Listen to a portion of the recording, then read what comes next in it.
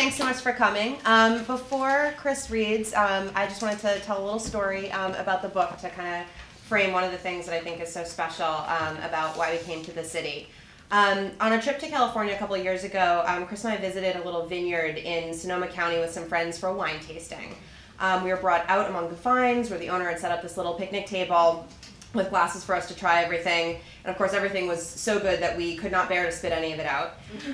So about halfway through, a couple of the glasses in, the founder of the vineyard came out to talk with us. He was a 90-year-old man named George McLeod, who drove up to our group on a John Deere tractor and started talking to us about what making wine means to him. He liked the work, he told us. He liked the community, and he certainly liked the wine. What he liked best was what he called his new appreciation for terroir, the character that the wine takes on from year to year. Every season, his wine tastes different based on what's happened throughout the year. How much rain there was, how much sun there was, how frequently the land was tilled, and even according to George, how much music the vines were played. There's a story about mariachi that I won't go into, but as you can imagine, it was a pretty colorful place. The vines changed based on the care that George gave them, and George and his staff had to change with what they did year to year to keep up with the shifting conditions. And what's more, George told us, he'd learned that the grapes taste better when he really had to work for them.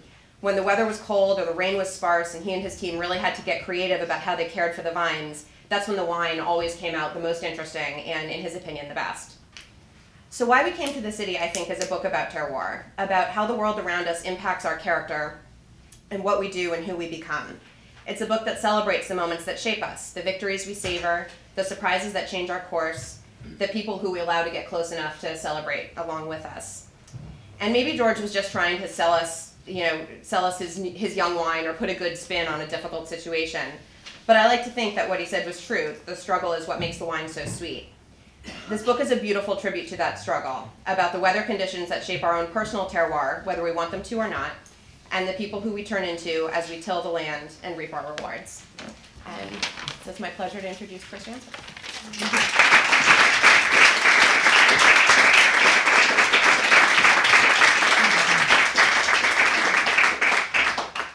Hi everyone, it is beyond exciting to see so many people here tonight, so many wonderful friends and great familiar faces and new friends to people I hope to meet soon. I just wanted to start off really quickly tonight by thanking Noreen and everybody here at the Center for Fiction. A long time back, had a little writer's space upstairs on the 6th floor. I think it was a little desk and a little locker to put my stuff in, which they told me had just been used by Nicole Krauss before me, so I felt like I had some magical influence. But this is a wonderful place that supports writers like me and makes all sorts of things possible for us, and it's such a pleasure to be back here again. I read here 3 years ago with my first novel, The Unchangeable Spots of Leopards, and it's just so wonderful to be able to come back here. This is sort of the end of my tour. I've been sort of all over the country in the last 2 weeks, so I apologize if I'm still a little sleep deprived. I wanted to just talk a little bit before the reading tonight, just to kind of talk a little bit about why I came to the city, which is something that I'm eager to sort of share. This book, of course, is called Why We Came to the City, and I just wanted to talk about why I came to the city and what I've done here. 13 years ago, after being rejected from every other MFA program that I applied to, I got a call from somebody at Columbia University offering me a spot in their MFA program. Is that working? Just gonna bring it up. All right. As I nearly passed out, this person added, "Not everybody was sure that you would be ready, but anyway, welcome to the program." I wasn't sure if I was going to be ready either, but I was determined to figure it out. I went to try to find some assistance, financial assistance for coming.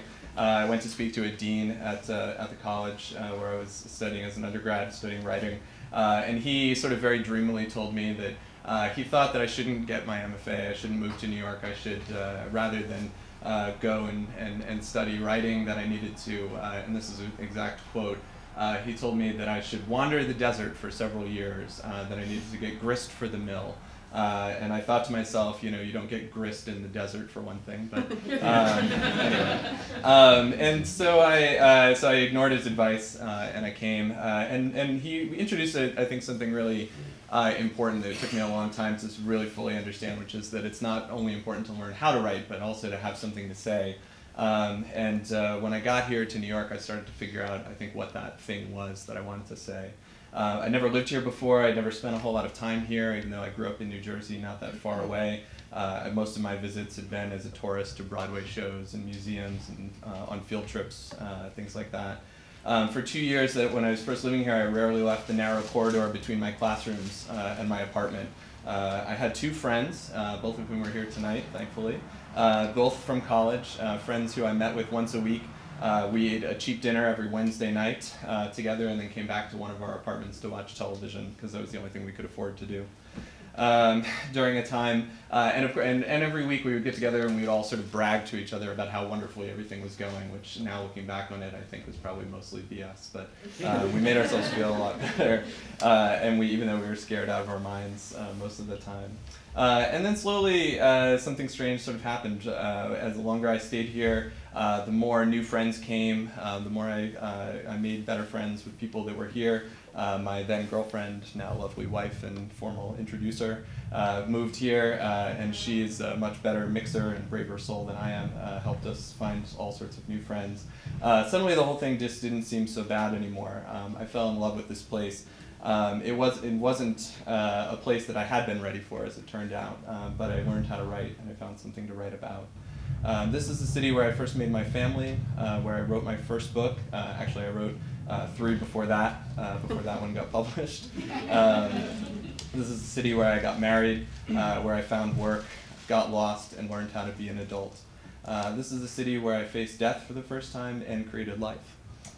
Here, I helped create life, I should say. I did the easy part.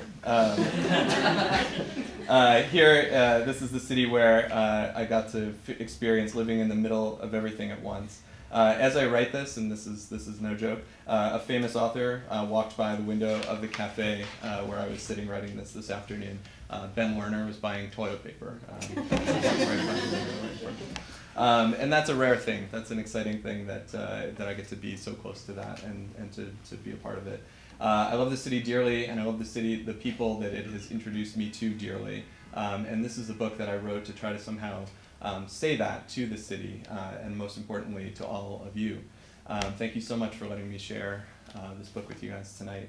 I wanted to share one more quick thing before I get into the prologue of the book, and then I'm going to read a little from the prologue and chapter 1 of the book to give you a taste of it.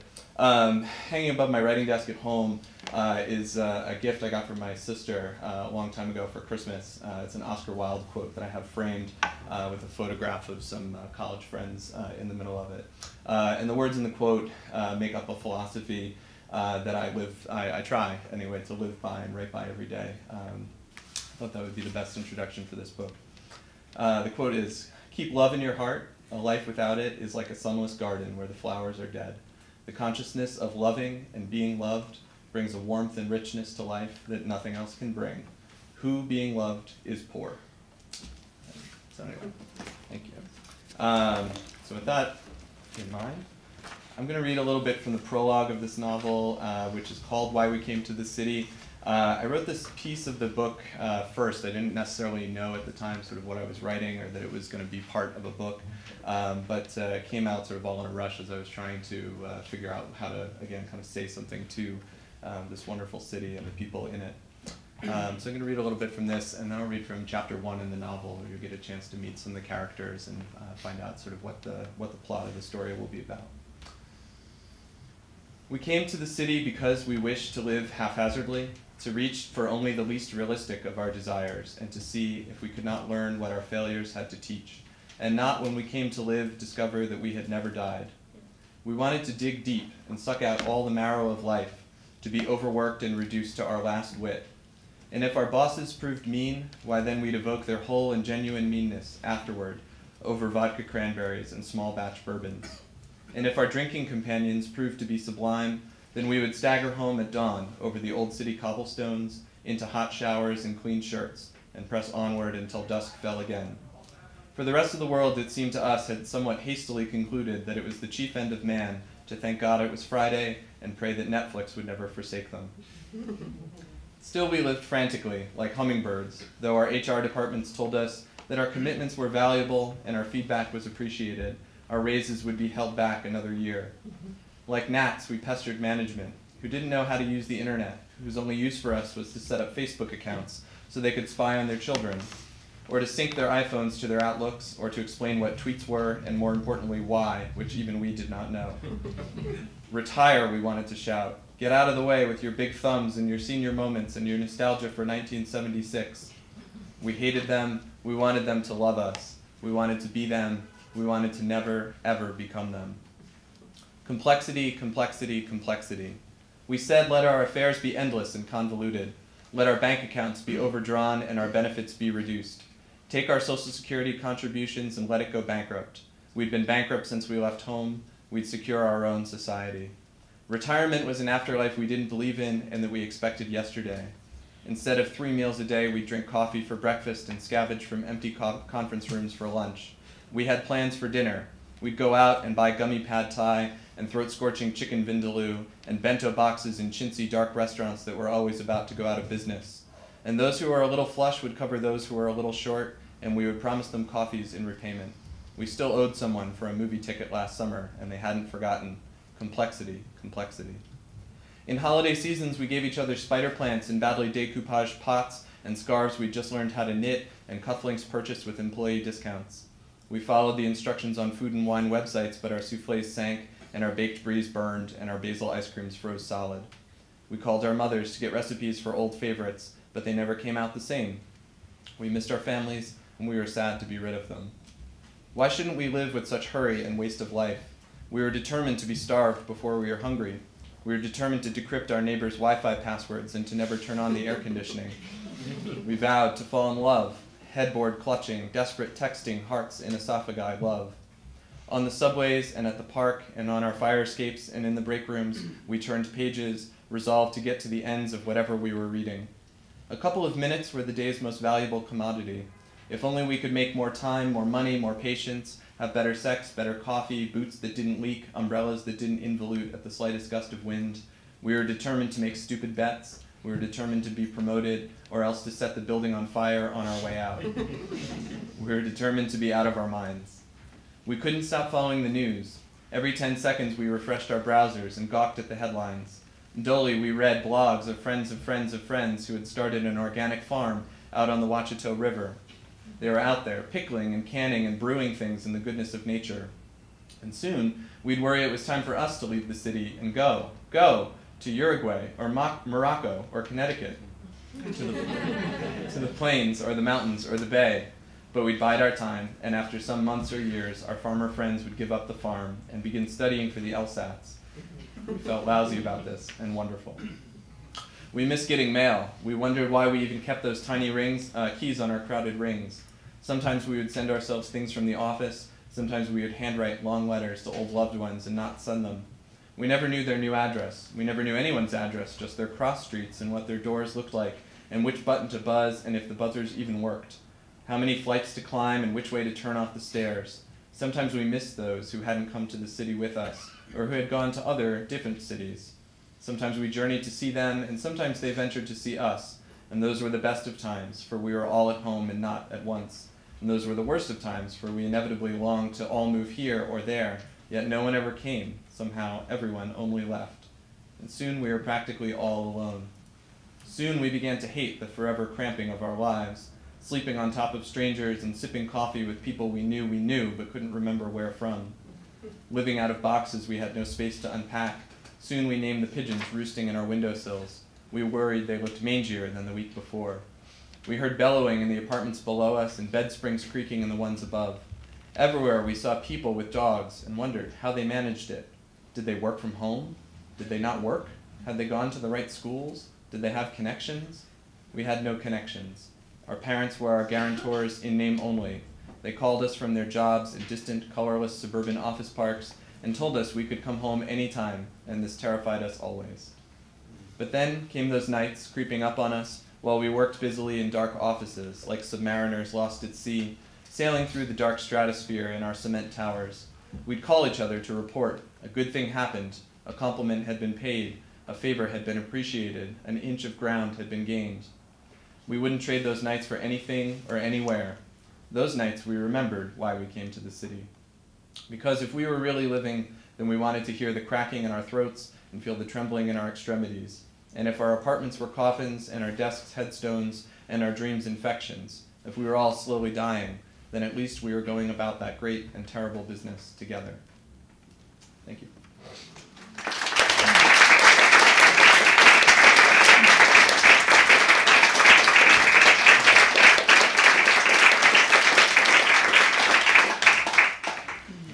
So that's just the prologue. I'm just going to read a short bit from the first chapter, try to introduce some of the characters and a little flavor of what the book is about. The first chapter of the book is called Living Vicariously, and as you'll soon see, it introduces the 5 main characters in the book, Irene, George, Sarah, Jacob, and William. And the 5 of them are gathering in Manhattan, not far from here, actually, at the Waldorf Astoria. They're going to a fancy party at a rare opportunity to sort of rub elbows with people that, the parts of Manhattan that they don't normally get to see. Irene Richmond ran down the narrow foyer, helping guests get out of their coats, which were dusted with flakes of snow that had been coming down heavily all day, and still drifted lightly onto the hotel balcony. Coats that cost more than she earned in a month, and that were works of art themselves. Hoods lined with fox fur imported from Finland, a quilted sateen coat filled with goose down and patterned in the latest Japanese style of concentric circles, a long vest made of rabbit, Mongolian lamb's wool. Irene got a thrill from just holding them, but it was always short-lived.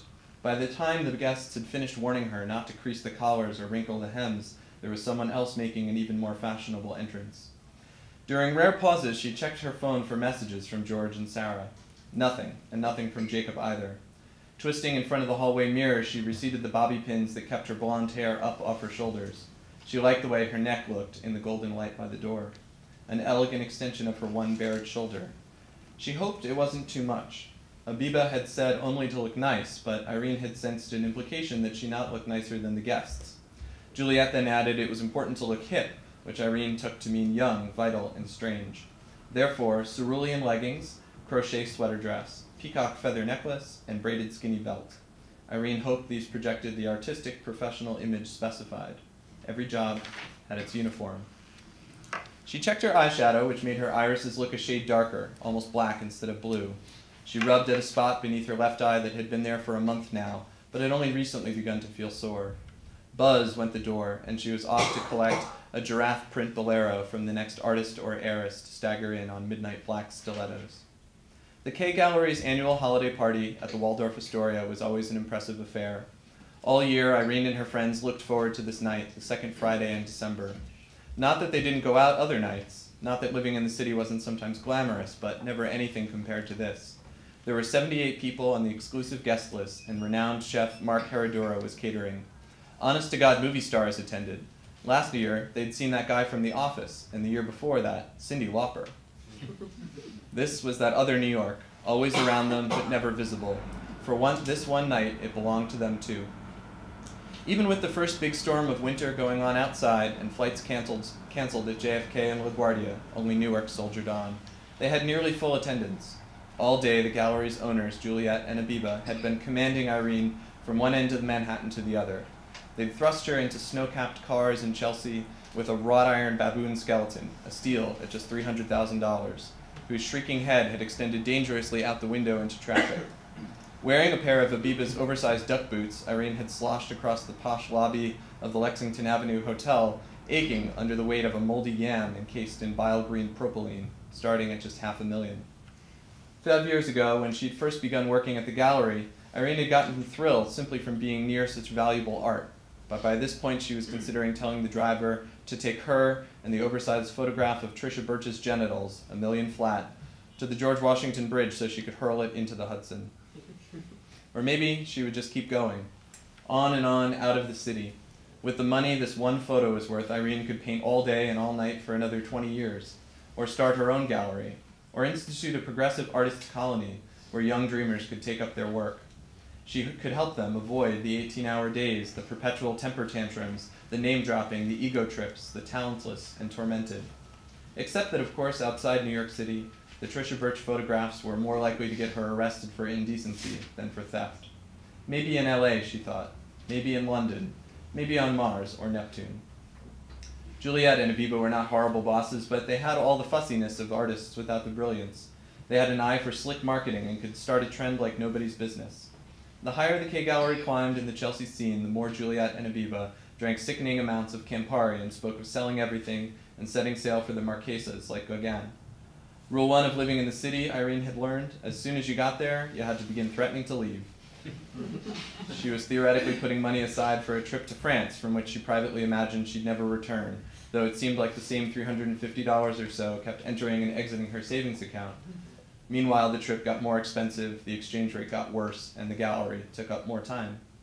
Still it was, as they said, a living, and far from a bad one, even when she'd had to examine teacup Yorkie feces to see which should be threaded alongside diamonds on a necklace for the Bryant Park show. Even cataloging 17 years of Percy Bryson's toenail clippings. But she had legit benefits and enough money to pay for a cramped studio apartment on East 4th Street where she could paint at night without disturbing a roommate. Plus, she wasn't starving. If not trips to France, her paychecks covered a vintage dress or two, movie tickets, bar tabs, and green tea smoothies. Buzz. At last, it was them, George Murphy and Sarah Sherman. George wore a wide smile and a black pinstripe suit. Was it new? It was. Sarah had gotten it for him last week at the Macy's pre-Christmas sale to wear to his postdoc interviews. Irene kissed his cheek and inspected his penny coppery hair. It needed cutting. Irene could never resist the urge to ruffle his head lightly for luck. "We made it," George announced. His cornflower blue eyes met the room over Irene's shoulder and then fixed on her. When he spoke to her or to anyone, they never drifted an inch. His 3 favorite words were, "Did you know?" And after saying them, he had a way of lowering his voice as he told you something terrific about some distant galaxy he was researching out at the North Shore Observatory, as if Andromeda B were a restaurant you might want to check out sometime. He seemed to want nothing more than for others to find him handy to have around. Swiftly, he could explain to you the mechanics of an elevator, the science behind a hailstorm, or the electric spark between your fingers and the fringe of your dress. A good Catholic boy from Columbus, someone had raised him right. George Murphy was attentive in a city of the attention deficient, and for this he was always looked after. "No one's ever on time to this thing," Irene said. "Here, give me your coat." But George was already hanging it up by himself. Sarah slid in for a kiss from Irene. "Some big accident on the LIE, she explained. Irene told her she looked stunning, and Sarah said she must be mental. She'd come straight from the gym and was sure that she must reek, but of course she did not. Her long purple dress was discreetly sequined. Raven-haired and slender-jawed, Sarah forever made Irene itch to break out her charcoals and sketch dark, elegant lines. No matter that she was technically not of the artsy crowd at this party, inside an hour, half the people there would believe Sarah was the one throwing it.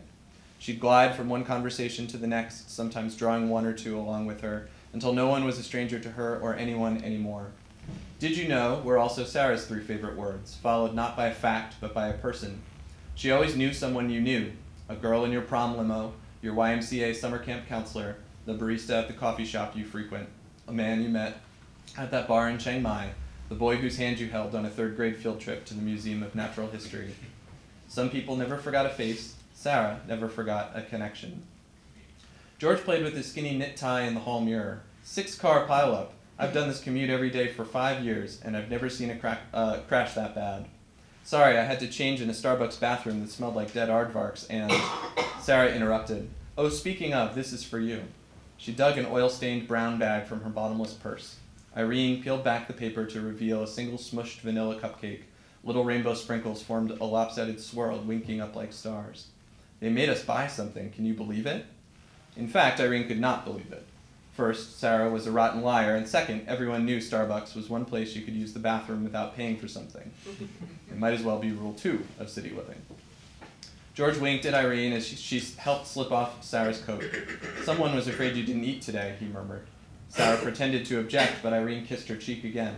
"Well, did you?" she inquired, and before an answer was given, reached up to poke the faint spot beneath Irene's eye. Irene snapped her head to one side. "I had some grapes."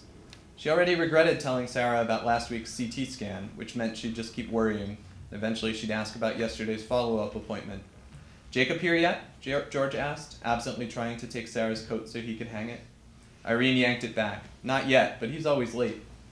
"But we're late. He's always later." Then, as Irene moved to close the door, she saw someone approaching, a young Korean man who was shyly inspecting the wall.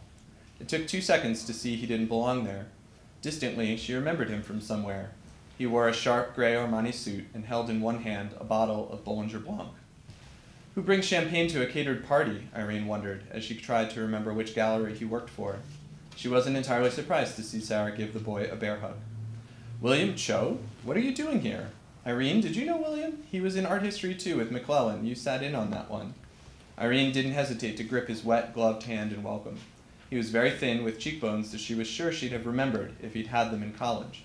People don't just go around getting cheekbones, she told herself. Or coal-black eyes like that either. She liked the girlish line of his upper lip. He bit it nervously whenever he looked at her. Normally she wasn't very interested in shyness, but something about him was making her blush. Sarah turned. "George, you remember William?" They shook hands politely. "Sure, William Cho, right? We met at that newspaper party with Lisa Schmidt. Sarah took over as features editor right after Lisa went to Madagascar with that guy who got the roads. Honey, what was his name?" Sarah knew it, Henry Fordham Jr., and also that the girl's name had been Lisa Schlick, but from the look on William's face, Irene guessed he didn't know either of them. "Hang on," George said. "Before we get caught up, let me grab us all something from the bar." It was understood Irene had to wait until the guests had finished arriving, but Sarah said anything involving Saint Germain would be fine. It was only then that William thrust forward the bottle of champagne he'd been cradling like a football. George seized it with grateful hands. "Damn, this is nice stuff, William." "I stole it," William abruptly announced. "Like you boosted it?" George asked. "Don't tell me you boosted this." Sarah laughed. "Boosted? What are you, a 30s gangster?" George winked at her while William clarified. "Yeah, I mean, no, I didn't rob a liquor store or anything, but it's been under the coat rack in my boss's office since last Christmas." Turning the bottle over, George peeled the shiny gift tag off the bottom. "To Lenny from the Berg-Geldorf family." "Well, thank you, Berg-Geldorfs. I'll see if I can get the guy to put this on ice." He clapped William on the back, and then while Irene and Sarah turned their attention to William, he slipped into the main room with every appearance of happiness. Truth be told, however, George was feeling unusually nervous. His mind was elsewhere. Ordinarily, the gallery Christmas party was his best excuse all year to get dressed up and feel metropolitan, but this time he was in no mood. He looked around, smiling at everyone and no one in particular, as a sensation crept up his spine that somehow they could tell he was from the Midwest, that these artists could see the sleepy cornfields in his complexion. Not like he'd grown up on a farm.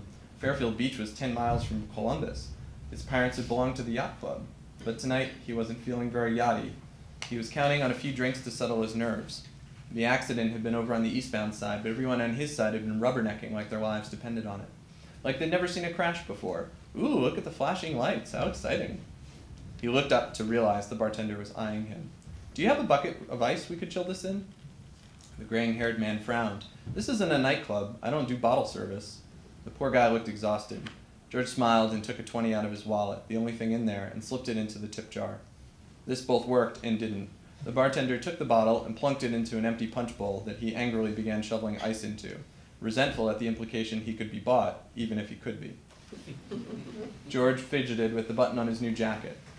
Open, the fabric whooshed backwards like a cape when he walked too quickly.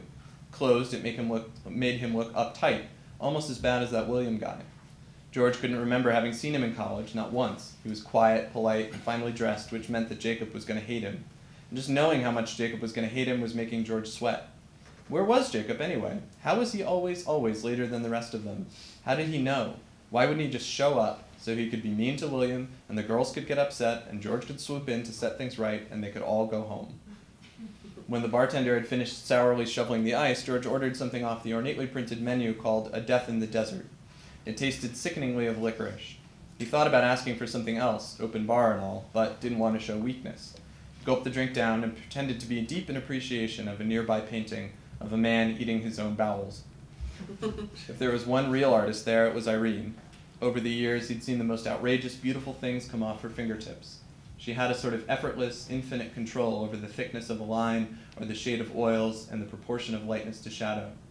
Walking through the city's museums, George was often sure that he'd just seen one of her paintings out of the corner of his eye. Want another? The bartender grumbled. Death in the Desert, George said. That's a pretty hard-boiled name.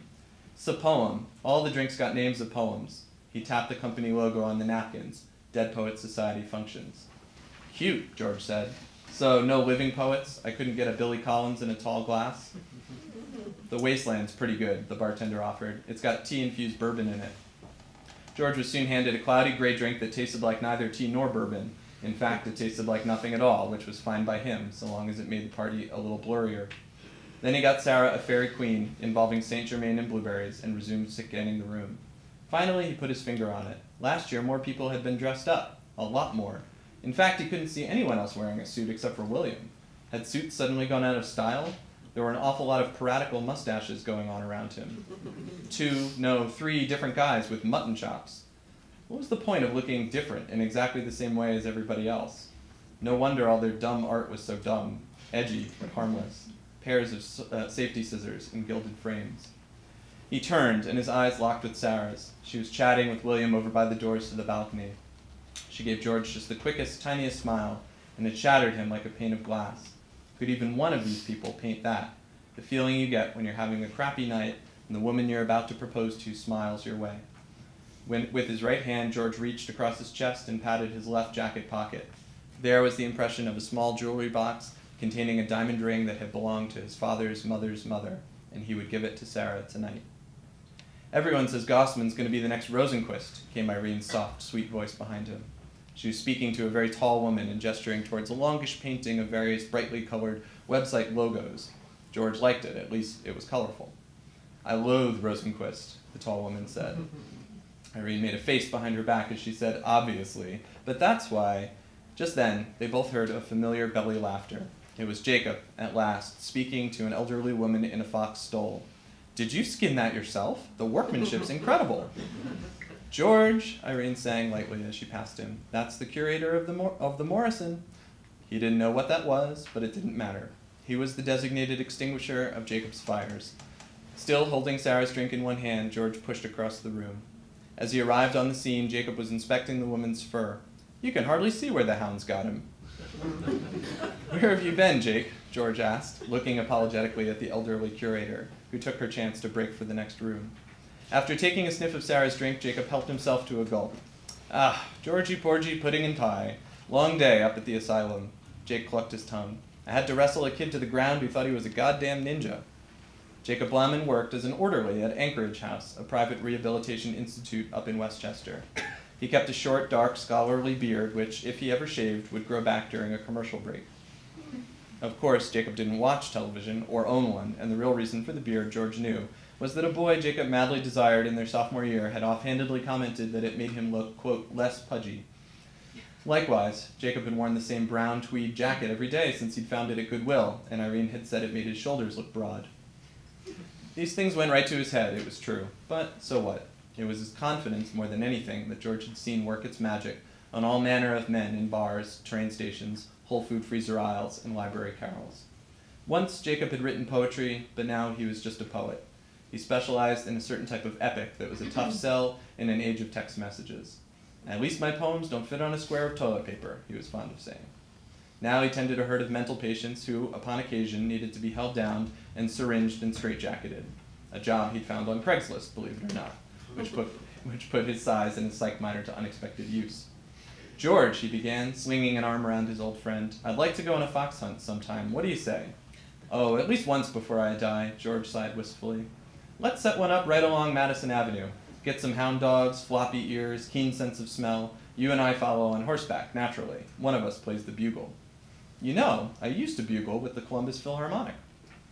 Jacob lifted a cupped hand to his lips. To-do, to-do. Most of the people in the room were looking at them now. George ceaselessly enjoyed his former roommate's irreverence, since he couldn't often bring himself to be rude. With Jacob, it was just the opposite. If he ever had impulses towards politeness, Sarah firmly believed he didn't, they were soon drowned out by whatever he was shouting. George liked to think they complemented each other in this way, each living through the other when it suited. Bunch of rubberneckers, Jacob scoffed, no quieter. George grinned. Speaking of, I got stuck behind this 6-car pileup today on the... Hang on, where's the bar in this joint? Over there. You'll like it. All the drinks are named after poems. Jacob glowed like a 1,000-watt bulb. Who couldn't love this town? Irene shot them an unappreciative look from across the room and rubbed nonchalantly at her left eye with the back of her right hand as she schmoozed another donor. Shut the fuck up, Jacob bellowed. They have a drink called the Wasteland? Though it ought to be 2 words. Waste, space, land. That's the actual title. Nobody gets that right, even if it is highly overrated, he went on. It Can't Touch the Bridge by Hart Crane. Now there's a poem you guys ought to make into a drink. Hints of the East River. He'd have gone on, but got distracted. Hey, why does that Korean kid look so familiar? George ordered 2 more Wastelands, plus 5 flutes of Williams champagne. Now everyone was there, and now things could really get started. All right, let's stop there. Thank you.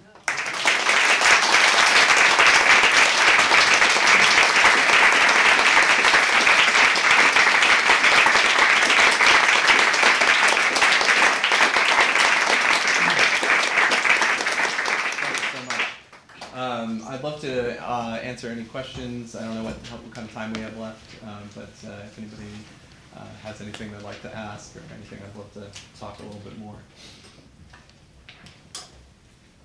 I wouldn't really love to talk more. I'd love for other people.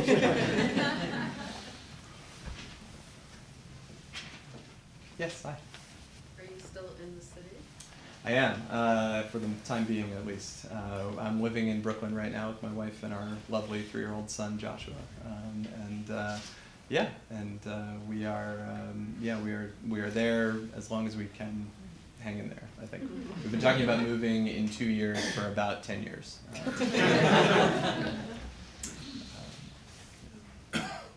Yeah, hi.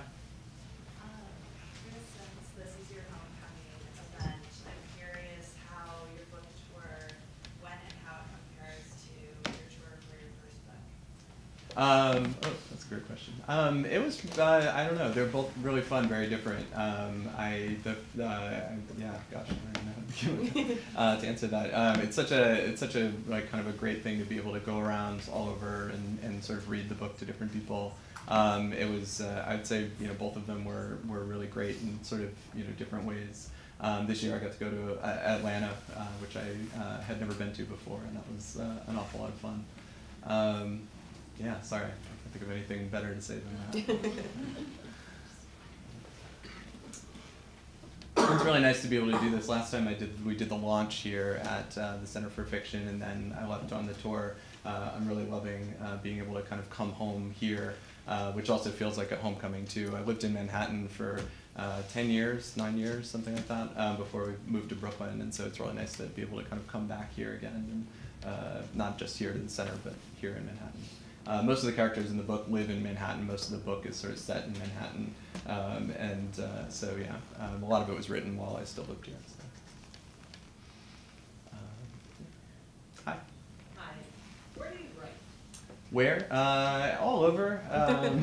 My house has lately become more of a playground than a house, so or than a writing space. So there are too many trains and things like that everywhere right now for a lot of writing to get done. I have a long commute. I go up to SUNY New Paltz College, is where I teach right now, and on my way up there on the bus, I have about 2.5 hours each way to write, and that's been wonderful.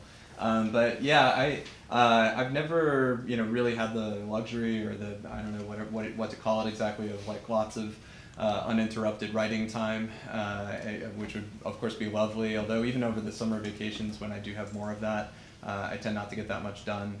I think I do best when I have like 10 minutes between class and I have to run back to my office and type out a paragraph and then run back out and teach another class. So something about that kind of pressure, makes it.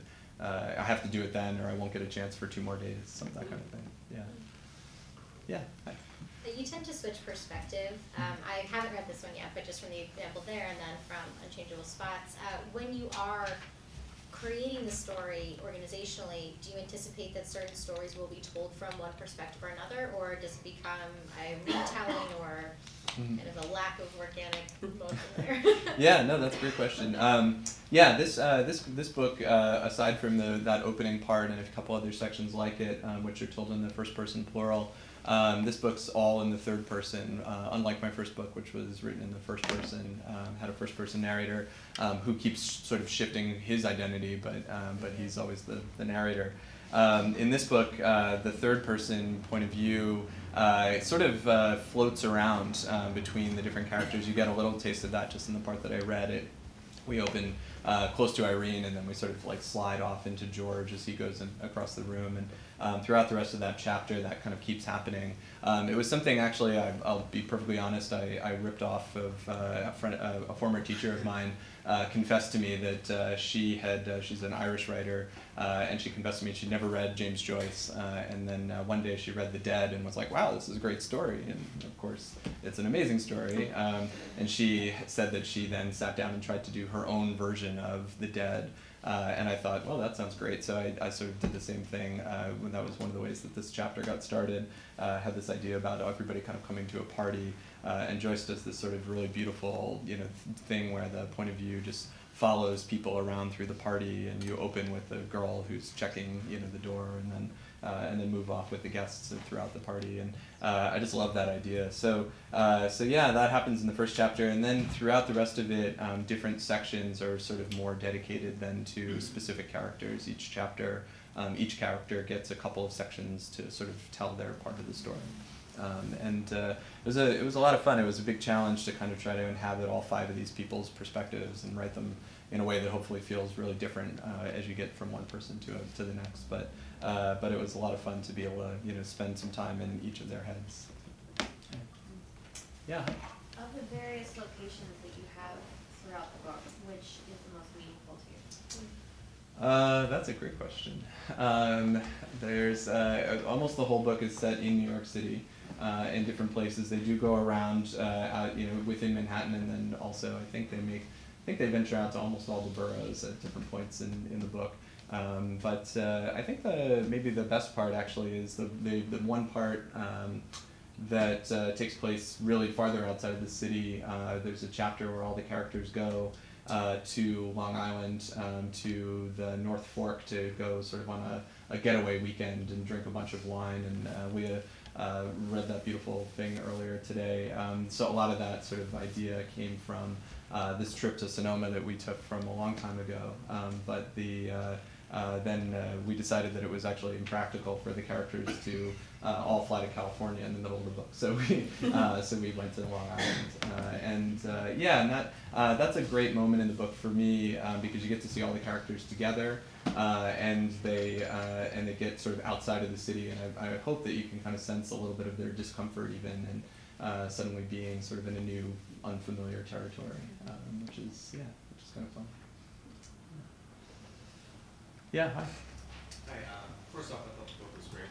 Thanks. And just want to say, for the second book that you published, this book's got a lot more publicity than your first book, and a lot more reviews, which for the most part have been overwhelmingly positive. Thanks. I was wondering how the increased publicity has affected you. Have you taken it, Gone straight to my head. Yeah, this is the last time I'll see most of my friends. Yeah. That's really nice of you to say. I'm glad it seems that way, for one thing. I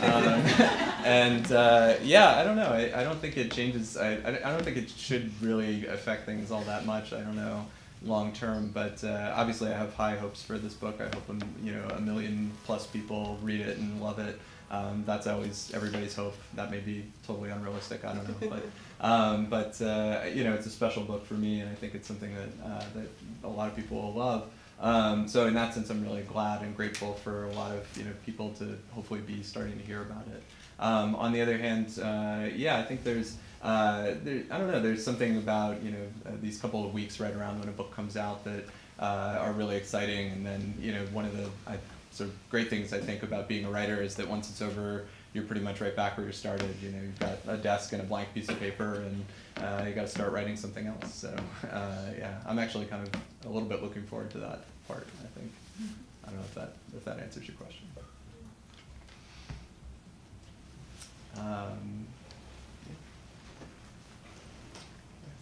Any other great? These are great questions. So. One more? I thought that last question was interesting because recently I've been reading in the Times about what happened to Harper Lee when her first book was, so unexpectedly, and got so much attention. It kind of ruined her life. Yeah, yeah. So you sound pretty level-headed about it all. This isn't To Kill a Mockingbird yet, but yeah. It's funny actually. I used to teach a class not that long ago on reclusive writers, and I loved. It was mostly just an excuse to teach 9 Stories by J.D. Salinger, which is one of my favorite books. As a matter of fact, I'm pretty sure my boss, or my former boss, who's here, I just went into his office and said, I want to teach this book somewhere. Can help me think of an idea? So I came up with a class about recluses. But it was actually a really fantastic class, and we read a little bit of To Kill a Mockingbird, and we watched some of Capote as well, because I thought that was really interesting in Capote, how she becomes like a minor character sort of in the background of his story, and you see how fame sort of ruins his life in a lot of ways too. Yeah, I don't know. I think it's really fascinating. It's actually something I've been thinking a lot about writing about at some point. I love that idea of I've written about this before in different essays, but Salinger for me is one of the writers that sort of made me want to be a writer when I was in high school, and it was weird to have my vision of what a writer should look like be basically a ghost. I mean, he was alive up until just a few years ago, but totally never heard from. No one really knew what was going on, and it was maddening sort of as I was growing up to think, I love his work and I have so many questions, and he's there, he's sitting like up in Connecticut somewhere or New Hampshire, but you can't ask him anything, and so I've always been sort of fascinated by what drives somebody to do that. There's something noble, I think, on some level about it, the idea that the work should be able to speak for itself, and that the answers to the questions should be within it. The writer shouldn't necessarily have to, be there to push it out there, I guess. But I don't know. Yeah. Anyway, I hope that's not my future. All right. If there aren't any other questions, I'd be really honored and would love to sign copies for anybody who wants to get them. I'm sure they're for sale in the back, maybe. And please stick around. Thank you.